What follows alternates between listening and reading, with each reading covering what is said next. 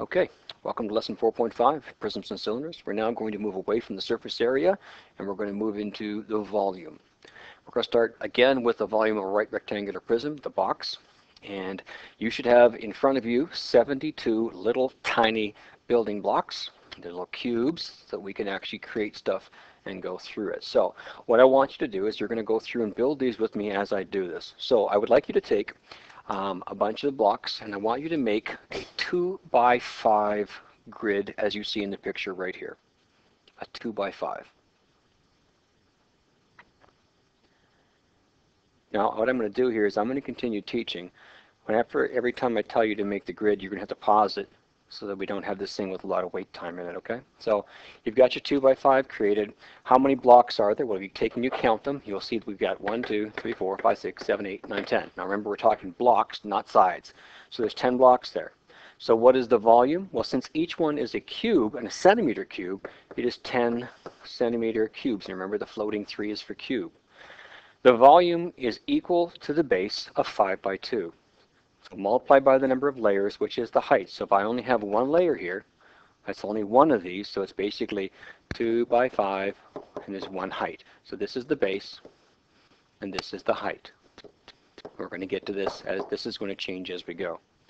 Okay, so to calculate the surface area, the volume of this particular one, we're going to find the area of the base. Now the area of the base is 5 by 2, or 2 by 5, and we have a height which is 1 block tall. So 5 by 2 is 10 times 1 means my volume is 10 centimeter cubes. All right, if you turn the page, now I want you to do the same thing, only I want you to stack them 2 high. Make 2 layers. Now the volume, pause it or whatever, and then come back. The volume of this one, you have to count how many cubes. Well, you know that you've got 1, 2, 3, 4, 5, 6, 7, 8, 9, 10 in each layer. So if there's 10 up here in this layer, there's also 10 in that layer. That means we now have a total of 20 blocks.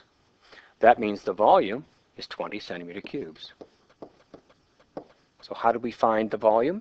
Well, we found the area of the base, which is 5 by 2, and we multiplied by its height, which is now 2 stacks tall. So 5 by 2 is 10, and 10 times 2 is 20.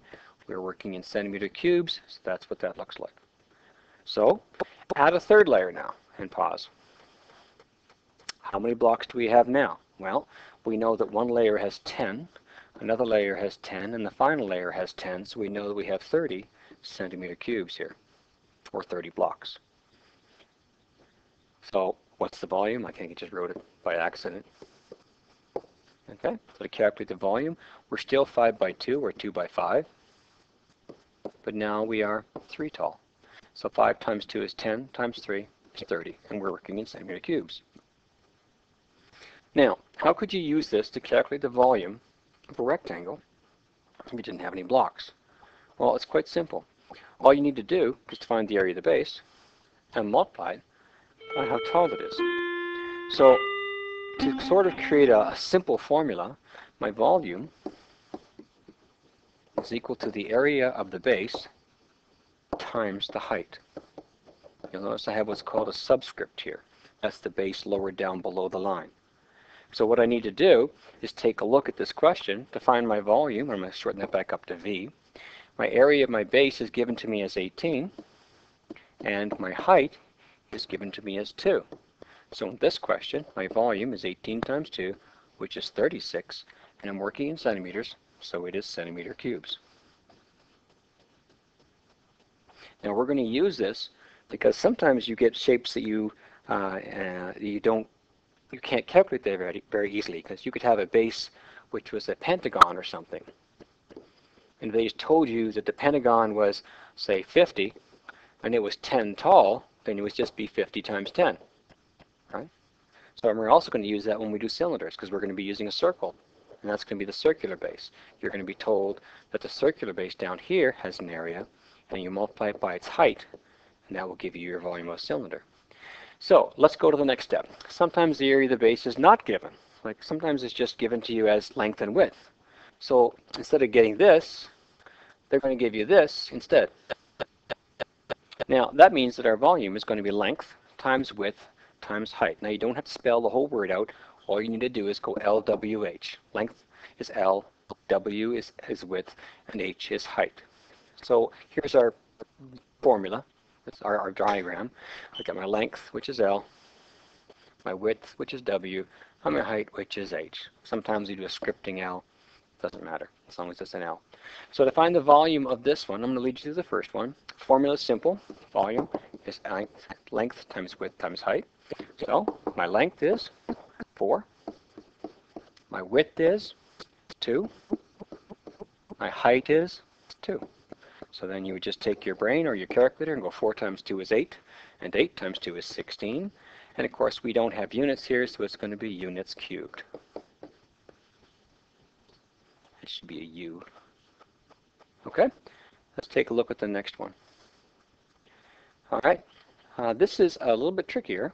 It's a big question, but we're going to have you do it piece by piece with me. A transport truck has a large enclosed trailer in the shape of a rectangular prism.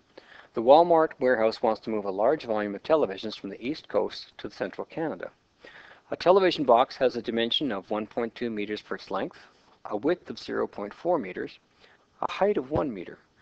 The truck trailer has the dimensions of 20 meters long, 3 meters wide, and 3.5 meters tall.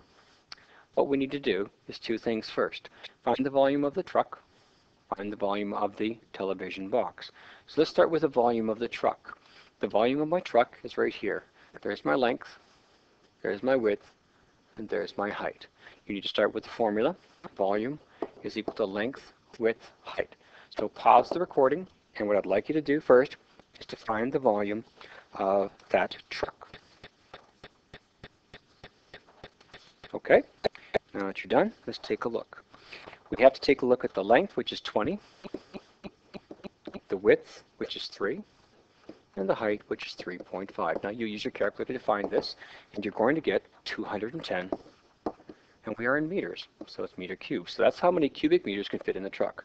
Now I need to know the volume of one of the actual televisions. So the actual width and length of the televisions are given up here. The length is 1.2, the width is 0.4, and the height is 1. So what I'd like you to do is calculate the volume of one of the television blocks. Pause the recording and do that. All right. Formula, length, width, height. Length is given to us, 1.2. Width is given to us, 0.4. Height is given to us, 1.0, or just 1. So your volume, if you have to take on your calculator, 1.2 times 0.4 times 1 means that one of them is 0.48 cubic meters. So it's not quite half a cubic meter. Now, we need to find out how many boxes or how many televisions can fit in one truck. Well, we have to figure out the number of TVs that'll fit in. So to do that, our first step is we have to take the volume of the truck. We want to divide it by the TV volume. So how many 0.48s will fit in 210 cubic meters? So in this case, you're going to have 210 divided by 0.48. Doing the calculations, that gives you a weird number, 437.5 TVs. So how many can the truck transport? Well, this is where we come into a difference between a mathematical answer and a common sense answer. And this is where your common sense answer goes in your statement, but your mathematical answer goes in your calculation. You can only fit 437 whole TV boxes in there. You cannot put 0.5 of a TV in, otherwise the door won't close. You can't round it up because it won't fit in. The door will just be a little bit larger, kept open even further. So you have to round down 437 televisions. Now, I have to tell you that there's a flaw with this type of question. We're assuming that the length, width, and heights match perfectly for the boxes. It doesn't work that way. But for our calculation, we're just going to work like this. So why do you not round the number of television boxes up? It would force the TV to hang out the back.